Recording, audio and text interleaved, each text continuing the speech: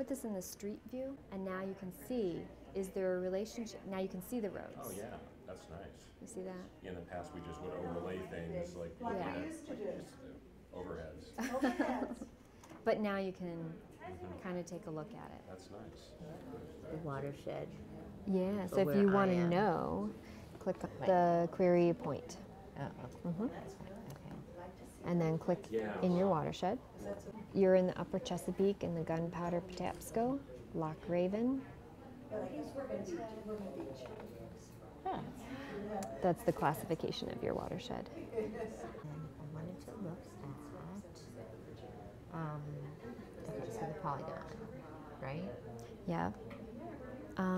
First go to the Layers tab and check land cover.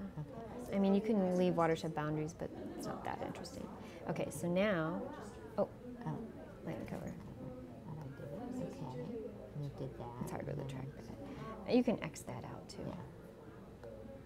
So now you have the query polygon.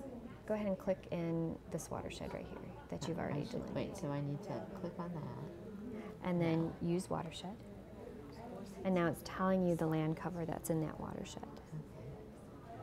So also if you click on the arrow, it kind of gets you out of the query polygon mode.